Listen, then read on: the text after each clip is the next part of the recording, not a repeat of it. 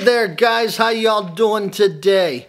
Friend of mine wanted a bar countertop for his house, so I told him a few months ago I'd build him one, and I finally got around to getting it finished up. So I'm gonna let y'all take a look-see at it, and I got a couple of little surprises I want to show you here. So hope y'all enjoy, my friends. Great to be here with you. Let's take a look-see here now, okay? These ship models, this one here I'm looking at is about 3 foot wide and 3 foot tall. They were made by Portuguese sailors, handmade in the 60s. I don't know the exact year. I've had them for about 30 years now, and I had them sitting on top a credenza in the old office. This one is about 30 inches wide and about 30 inches tall. Oops, running into the sails. Beautiful little ships. I've screwed them up to these boards and had them wrapped in plastic. This third one is about maybe 24 inches long and 20 inches tall. Beautiful little ships. Handmade. I believe the darker wood is mahogany. The lighter wood, I can't tell. I actually think it's some type of pine, but I'm not quite sure. I've got them down because I'm going to be putting them in a raffle here in Houston.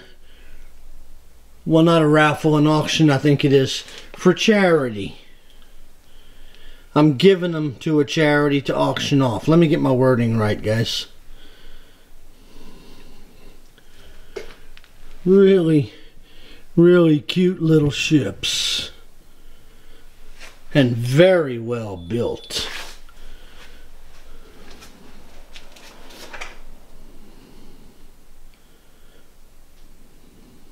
When I went to get the piece of cedar for his counter, I went to Clark's Hardwood Lumber here in Houston, Texas. They're in the Heights. They have a wonderful, wonderful large selection of slabs of wood for tabletops and river tables, and of course stocked lumber, all different kind of species. They bring in a lot of exotics. They have the custom plywoods, the regular plywoods. They have oversized plywood. They also have a mill on site if you need a custom molding made that you can't find anywhere, or you're repairing an old molding that no longer exists and you need some made, they can make it for you. Great, great folks. I also went and looked. There's another wonderful lumber yard here in Houston, Houston Hardwoods, and they also carry a lot of slabs, have a great selection of wood. They are basically 290 and 610 off of 34th Street, I think it is. Real nice folks there.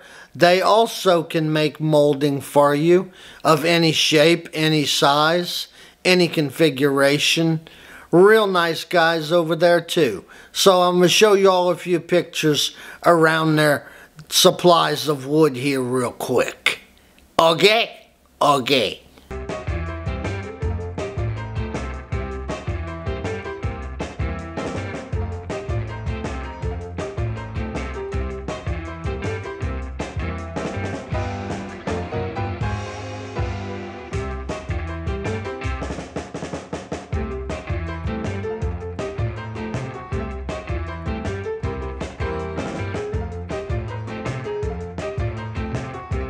Hey my friends, here sits an 8 foot long by 2 inch thick piece of cedar.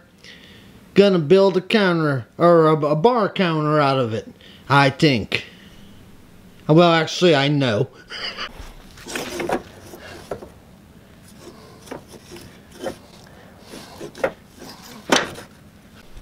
Hey my friend, I know my pencil lines aren't showing up the greatest. I've been trying this camera everything I could to get these pencil lines to show up. But let me show you what I did. Back up here just a bit. Okay, how to be able to pick a square edge on a board like that. From the center of my dark wood, I measured and picked the middle. I did the exact same on the other end and picked the middle and drew a long straight line all the way down the board. I know y'all probably can't see it, but right down the middle, or what I'm gonna make the middle, let's put it that way. Right? Now that I have that straight line, I can take the square, get the camera in the right place, Doug. Take the square and come off of that line to be able to draw my square edge. Is it square to this piece of wood? No, it's what you'd call square to this piece of wood overall. There is no such thing as squaring up to an edge like this. So I'm squaring up to a center line as if I had cut the board in half. The same way you would decide where to cut it in half if I was going to turn this into a river table. But I just want to get that straight mark to make my cut. And with that said, it's going to be straight, but I don't want a straight cut. I want a slightly jagged cut. So that's easy enough to do with the jigsaw, but still staying straight.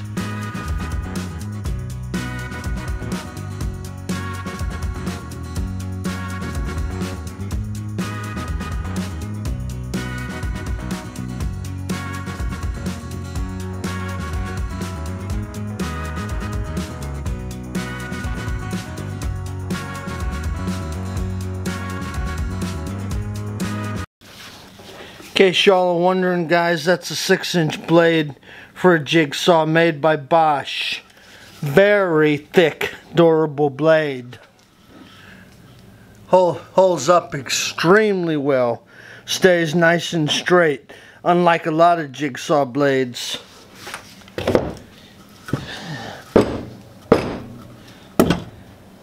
Future bowl with a slightly rough edge. Awesome dawsome. In case y'all are wondering how I'm holding the other end over there, that's what you call a springboard clamp. My closest dog hole is about 2 foot away. That's a long story about the dog hole on these benches, but a simple spring clamp or tension clamp holds it rock solid. If you've never seen one of these, it goes down into the dog hole on the bench. The way they work, when the pressure is put here, it puts the dog in a bind in a hole, and therefore allows you to put clamping pressure. And I mean, it does hold big time. But a dog hole is nothing more than a 3/4 inch hole drilled into a bench. Dog hole. And this type of clamp is made by Craig. Other people do make them. It's basically a plate that you recess into your work surface, and then it has a notch in it which allows the tool to lock in. Push it in place.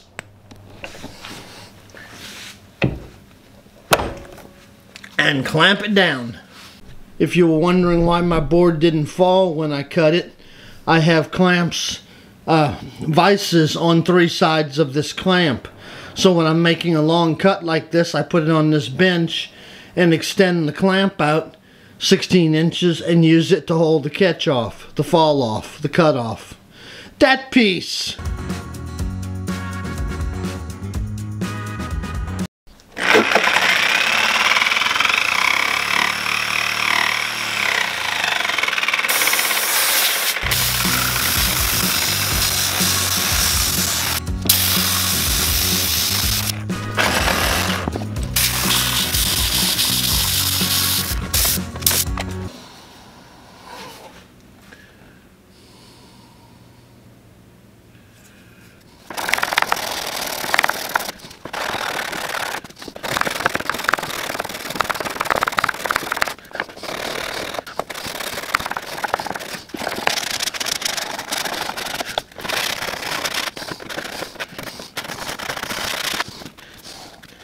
Hey guys, in this cedar you get a lot of those surface cracks and those ring cracks around the knot, and I could fill this many a ways. I could put yellow glue in it, which I like to do, and sand the glue while it's wet and fill it with the dust.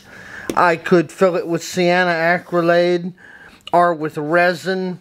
The problem on this softwood with cedar and with sienna acrylate or CNA glue or resin is it's going to darken a spot in the wood and soak in very deep, and those glue spots will show in my finish, and I don't want that. So on this cedar, this walnut, lighter color walnut wood putty works just fine for those little knots. And this is made by Famco here in the US, and it dries rock solid. So I like to put that in this case, instead of resin or CNA glue or something like that. It just blends so beautifully with this cedar.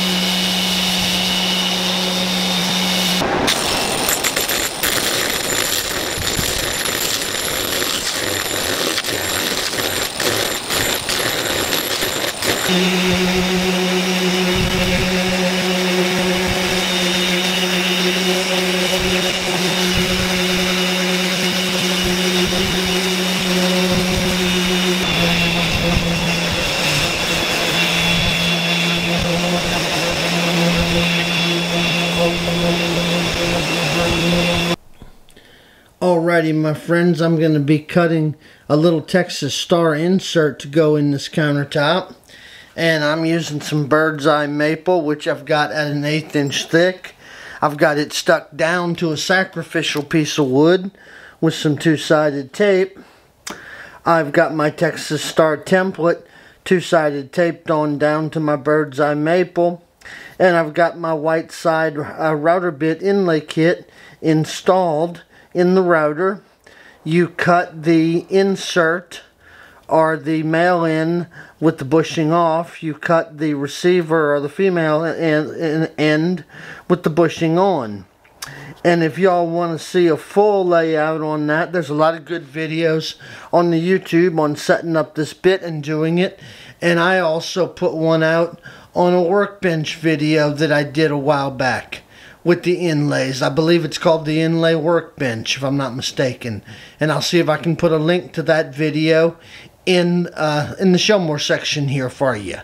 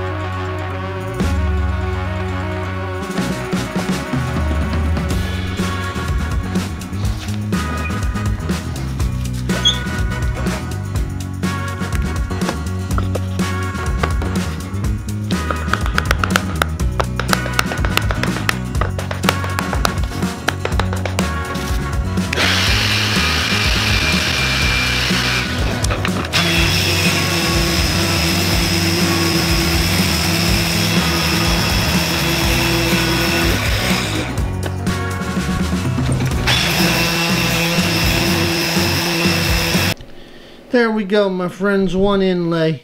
And like I say, guys, I've got a full video on that workbench video on how to do that in detail, and I'll put you a link in the show more section, my friends, I promise.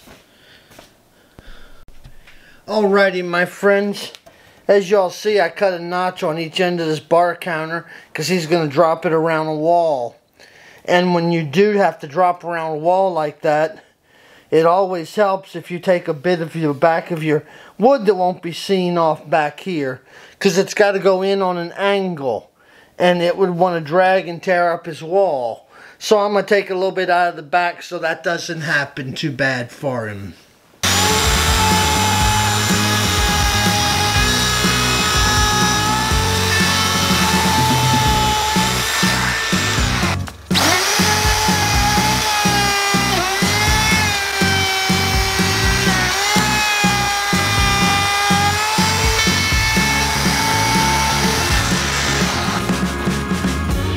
Sorry guys, I was covered with dust there. You'll see the little back cut. It'll make it so much easier to drop around that wall. And I stopped about a ½ inch shy of the ends here, where you wouldn't even know it's there when it's sitting in place. Nope, my shop never gets dirty, guys.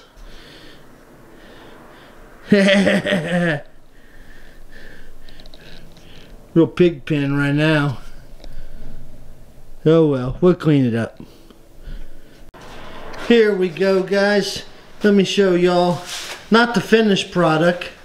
What we're doing here is we're putting on 2 coats of sanding sealer and then gonna sand it down all nice and smooth, so when my friend installs it in his house, he can put the finished coats of gloss on it. It's drying right now, that's why it looks a little dull and shiny. But it came out really nice. Got him some glass smooth edges on it.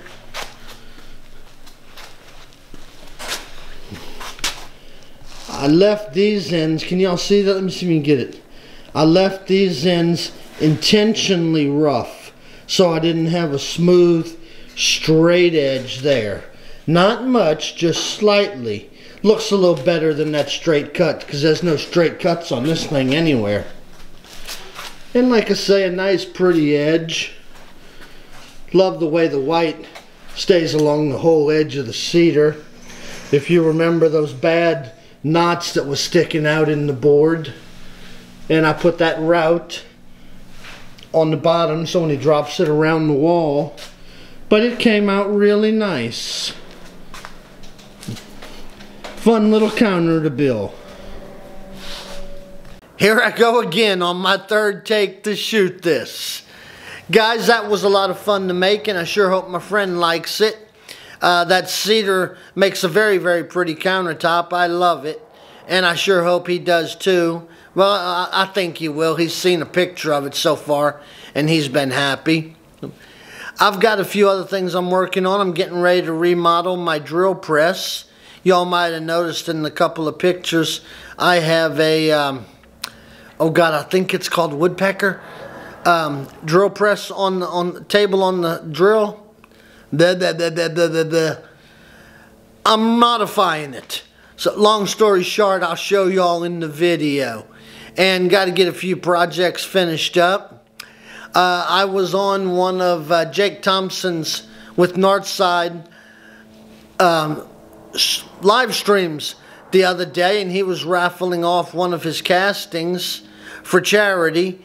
So I won the raffle on it, and Jake is sending it to me, and I'm going to be turning it here real soon, and then I'm going to raffle it off for charity again.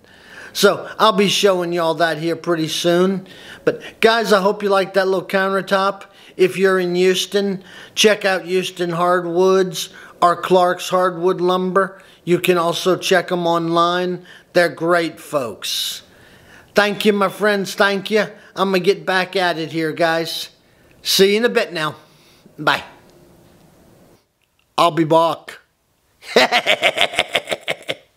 Take 27. Really, guys, I'm having trouble talking. If you get the chance, subscribe.